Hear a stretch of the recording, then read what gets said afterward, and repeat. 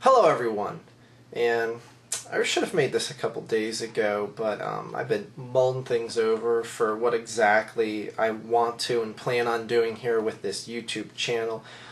Just a quick summary of the backstory here if you guys are new to this channel and you don't know what happened. My videos, my channel, and a bunch of other people's channels were in a targeted campaign, if you will, to false flag and get channels thrown off of YouTube simply for the fact that you can. Videos of mine were getting false flagged and copyright claimed and removed and strikes on my account to the point that my channel was banned or suspended here, as they say on YouTube. None of these videos violate any copyright claims. I mean, my videos, you know how I roll. I just sit here in front of the camera and talk to you guys.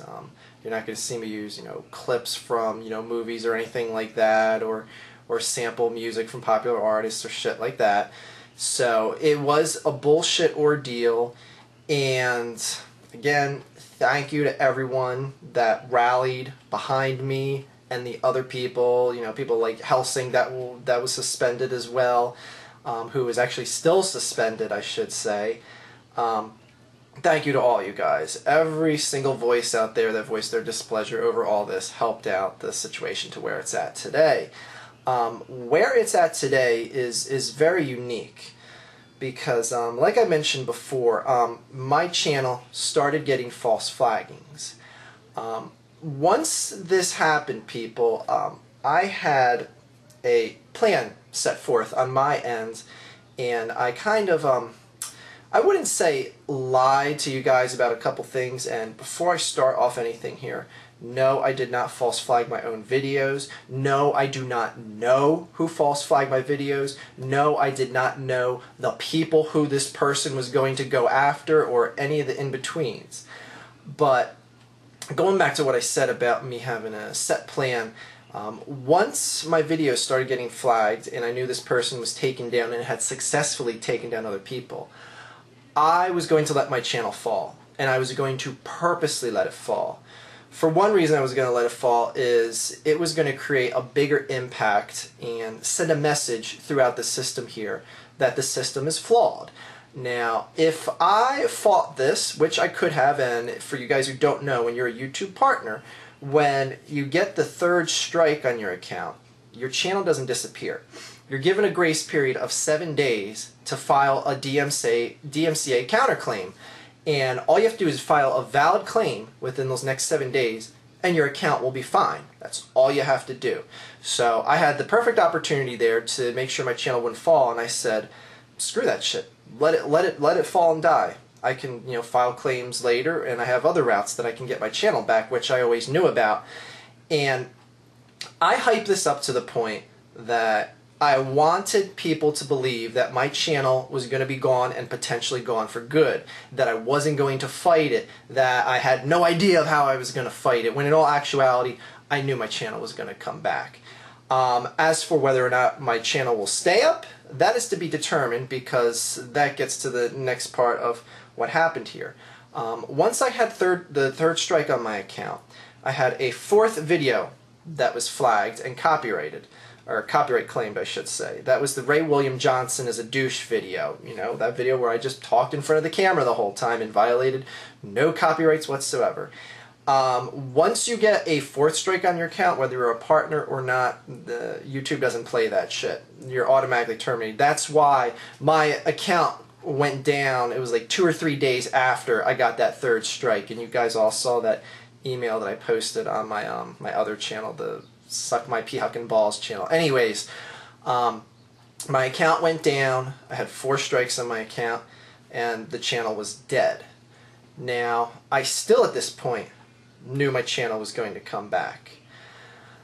But one of the things, and I can't speak factually because obviously I'm not the person that flagged my videos, I honestly believe that why this was all done was for the intentions of bettering YouTube, and that is why I willingly let my channel fall, because I was a profit earner, if you will, for the website, and it would send a stronger message if a channel like mine fell.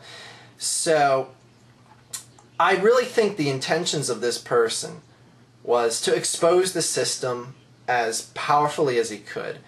I mean, what am I gonna do? Hire a lawyer and take someone to court over shit like this? It's just silly little internet YouTube here we're talking about. So I'm sure this person probably knew that filing false DMCAs are really no big deal unless you're like doing it to like, a company like, Disney or whatever. So I'm sure this person knew it and that they weren't going to get in much trouble other than a suspended account, which they could just create another account and start false flagging again. Anyways, my channel was down, and I found it unique that like one of my videos that was flagged was a expose video, if you will, about how the false flagging system is flawed here on YouTube. It's kind of like they wanted that video taken down because they knew if YouTube had to review it to put it back up, they would have had to watch that video.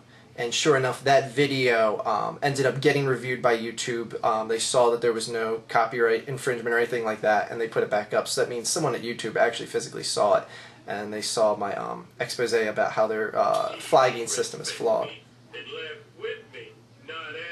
Thank you, Homer. Anyways, that's my Homer clock. I'm sorry.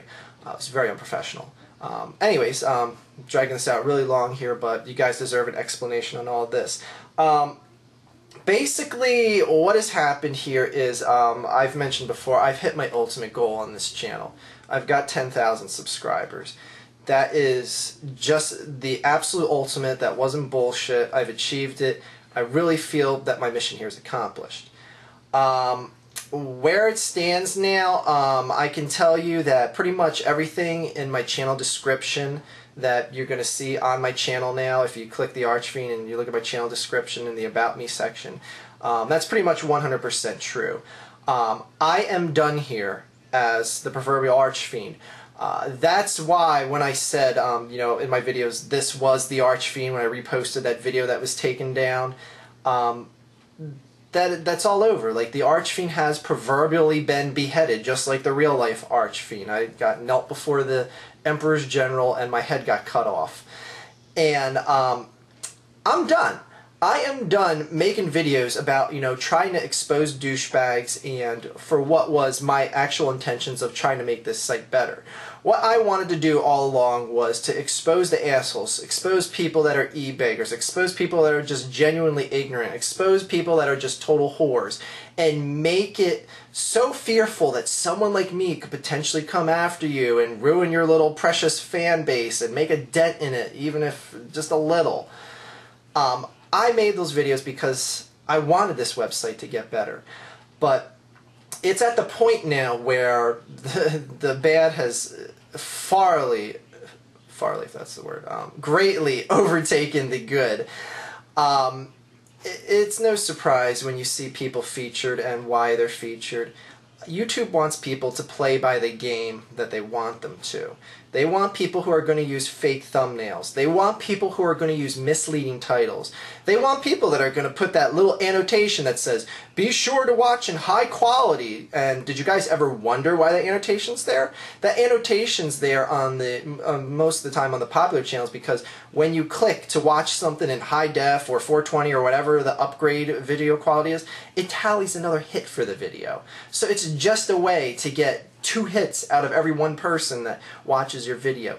It's little shit like that that I've realized they've won. Those people have all won. I mean, my fans might love the shit I did about Shane Dawson, but he's won. He's basically attached himself on to this website that has struck such a nerve and is such a mega money-making machine that why would he stop and change? And I originally thought that I could make him change through my series of videos, even someone like him, as high up as he is, but in retrospect, looking back now, there's no way in hell. Why would he change? It's all about money. And people gotta kid yourselves if you ever think it's anything beyond that. If Shane Dawson actually cared about his fans, he would stop being such a goddamn whore.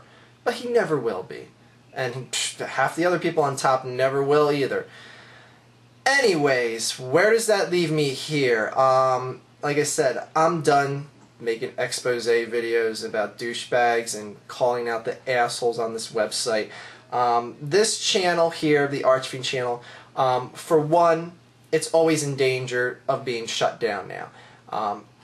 I can tell you right now, I have more than 3 strikes on this account, yet you're clearly seeing me make videos. You're saying, well, how is that possible?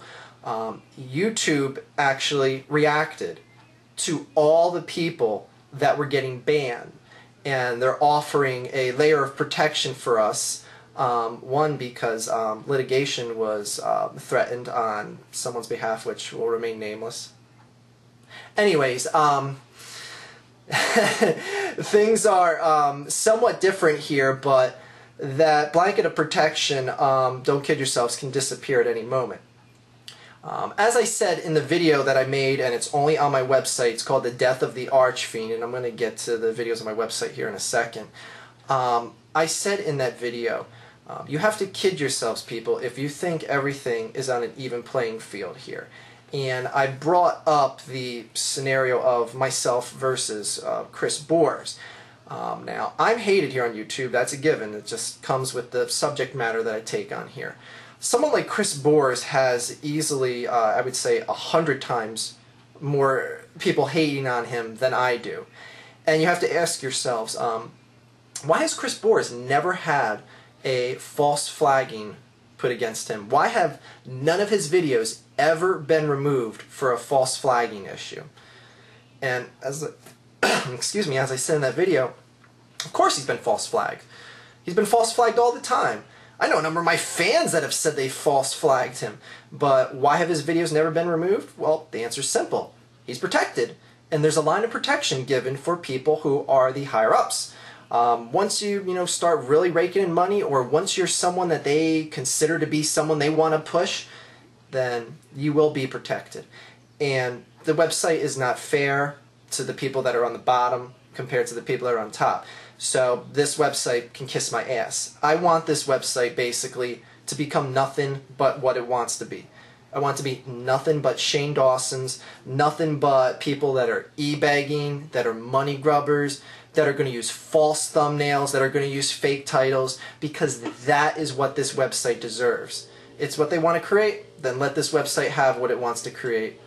I'm not going to sit in their way. I'm not going to, call out people for, making fake thumbnail videos and shit like that. It's pointless. The website is going to love people who do that, and that's clearly evident. And again, look at my fake thumbnail video with Justin Bieber. People tried telling me, when I started going on to that Shane Dawson shit, that, well, people don't watch videos because of the fake thumbnails and the misleading titles. The video's got 82,000, actually I think it's up to 85,000 views right now. And it's just a video of me saying, oh, I'm the Fiend, and this video has nothing to do with the thumbnail or title.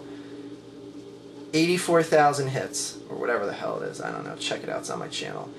So, the proof is in the pudding, and the pudding tastes like sour milk as far as I'm concerned. Wow, that was a new cliche I created right there, and it sucked.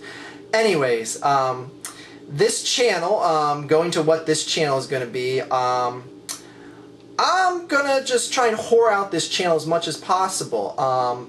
People probably won't like what I do here. People will probably unsubscribe. As a matter of fact, I expect people to unsubscribe from this channel. Maybe things will change in the future. Maybe YouTube will totally have just a total reversal of fortune and the whores will somehow get defeated. Granted, maybe I will win the Powerball 10 times in the next 10 days as well, both of which have extremely low chances of happening. But I'm going to use this website to promote my website as much as possible. I've been doing things like live video game playthroughs. I broadcast live on my website. I'm playing Ninja Gaiden Sigma 2 right now on the PS3. I'm playing God of War 3 after that. And people have been showing up for that and somewhat enjoying me suck at video games. I've been doing live broadcasts. I mean, hell, the other night we talked about people like the Angry Video Game Nerd, Shane Dawson, iHorror, talked about them for hours on end, and simply because I could. And like a video like this that is dragging on really long, and half of you are going, "Oh my God, this video is so long and boring." You can have an interactive video with me where you're talking in my chat room saying, "Hey, talk about this or that," and I can change the pace to what you guys want to hear, rather than me just, make a video and give you no choice to do that. So the interactivity of the live shows that I've been putting on my website, I think has been phenomenal. So I'm going to start promoting that here as well. As for my Joke Fiend account, yes, that got reinstated too as well. However, I am never going to put videos on that channel ever again. Those Joke Fiend videos, I'm just going to push them over to here. I'll upload them probably within like the next 10 days. I might do it like 10 days in a row or some upload a joke every day, whatever. So I'm going to basically use that channel as my backup channel. That way, if I have no videos on that channel, it can't get flagged and it can't get taken down. So if this channel does get taken down, because like I said, my videos are still getting false flagged to this very second, I couldn't tell you my channel is going to be up here tomorrow. It could be gone for tomorrow, it could be gone for 2 weeks on end again, and who knows. So I'm going to keep that Joke Fiend channel up as a channel that I can reach out to you guys and make a video or two explaining just what the hell's going on. So that is pretty much everything, and boy, this droned on for a while, but I wanted to just get the full explanation of everything here for you guys. So yeah, the Archfiend is pretty much dead. The Archfiend as you know him, I should say. I've reached my ultimate goal, and I'm just so grateful for everything I've accomplished, as little as it may be here on this website. And we all had fun along the way, we can't deny that. And I guess just lastly, happy St. Patrick's Day, everyone. You have to come to my website to figure out just what the hell that means.